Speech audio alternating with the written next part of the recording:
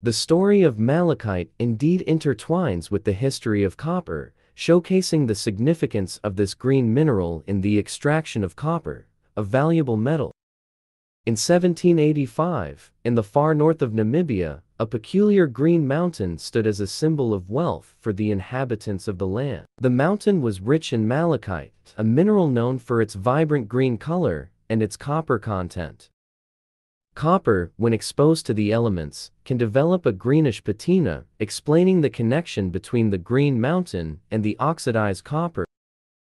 The residents of the area, particularly the San people, recognized the special nature of this green mountain and engaged in copper trading. The San were not alone in their pursuit of this valuable resource. The Ovambo people, coming on foot from the far north, traveled to the region specifically to trade copper ore.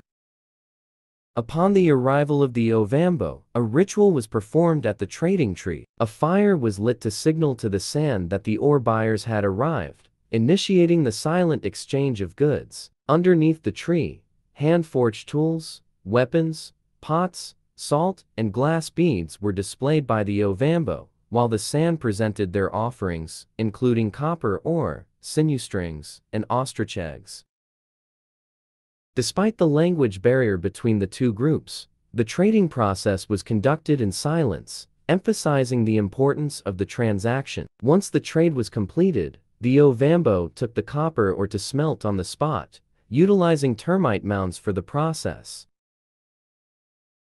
Guarding the Malachite Hill was crucial for the San chief, who protected the valuable resource from potential theft. The chief's vigilance was enforced by the threat of arrows fired at anyone attempting to pilfer the malachite ore, underscoring the economic and cultural significance of this green mountain in the intricate web of trade and resources in the region.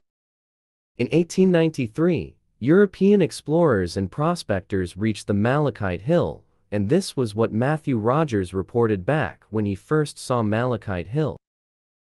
I have been holding places of trust for the past 24 years, have visited various countries of the world, inspected mines, mineral outcrops, and prospecting for minerals, have been associated with the minerals gold, silver, tin, copper and lead. But in the whole of my experience, I have never seen such a sight as was presented before my view at Soon-Punai-Veri. Much doubt if I shall ever see such another in any other locality.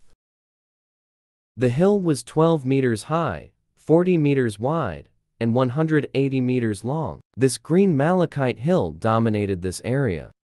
This is my story of hunting down malachite in Africa a couple of years back. We always wanted to get as close to the source as we can.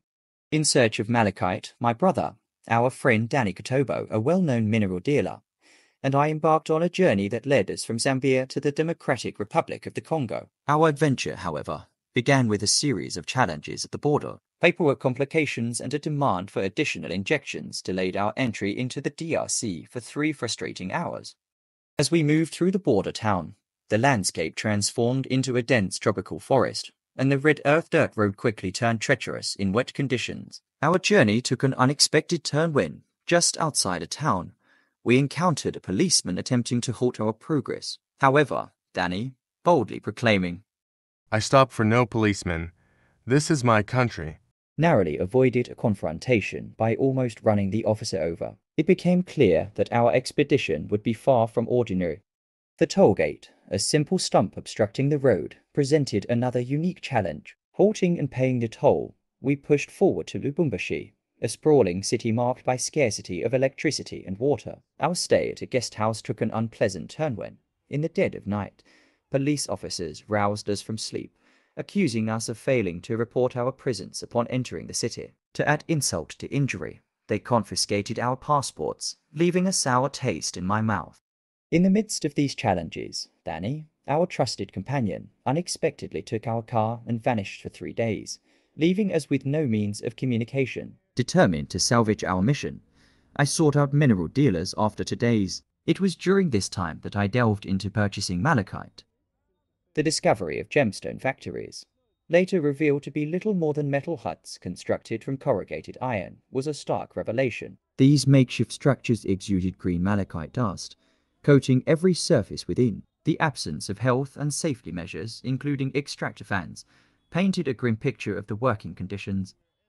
Each piece of malachite was painstakingly hand-cut and polished, with every malachite tumble receiving the same meticulous treatment. Witnessing the labor and exposure to poisonous dust, I couldn't help but contemplate the toll this work takes on the workers, suspecting that longevity might be a rarity among them.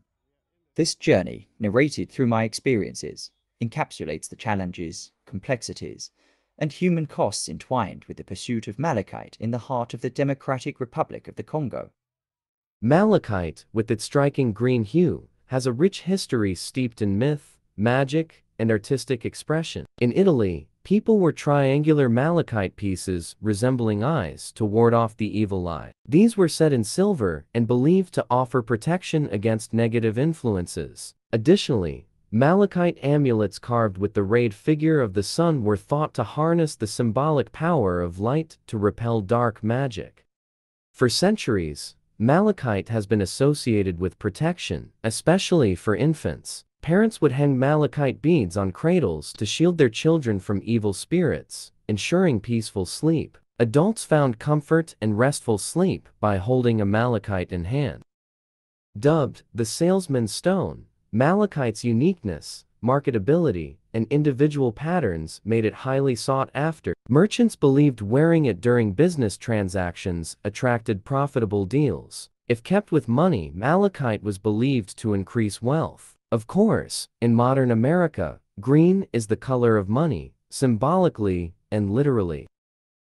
Malachite's mystic purview includes the ability to foretell impending disaster. By breaking into pieces, these gems could warn their wearers. They could also protect merchants from falling. In ancient times, this wasn't an insignificant boon. After all, camels tend to be tall beasts. For riders, a fall could be dangerous. Archaeologists know the Egyptians worked malachite perhaps as early as 4000 BC. They've found mines from that era in the Sinai. Beyond its physical allure, malachite played a significant role in ancient Egyptian rituals, symbolizing vegetation, new life, and fertility. In Egypt, malachite was used to make small vases, often coated with gold or silver, and then decorated with precious stones like lapis lazuli. These tiny containers would contain oils believed to have magical properties, making them valuable because of their rareness. It was used as a gemstone, ornamental material, and ground into pigments for painting and cosmetics. Even today, restoration experts use malachite pigment formulas for authenticity in conserving old paintings. The mystique of malachite extends to its use in Russian imperial courts, particularly during the 19th century. Russian royals adorned their palaces with malachite dining sets, sculptures, vases, and more.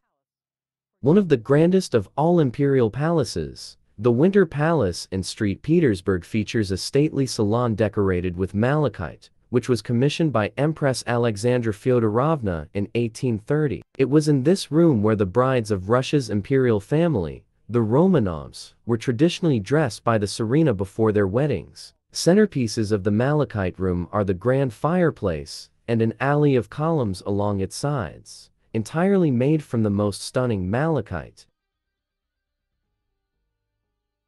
More breathtaking architecture featuring malachite can be found in the St. Isaac's Cathedral in St. Petersburg. Its use in protective amulets and eye makeup, as well as its association with resurrection, highlighted its spiritual importance. Malachite also found favor in early Aztec cultures and ancient China.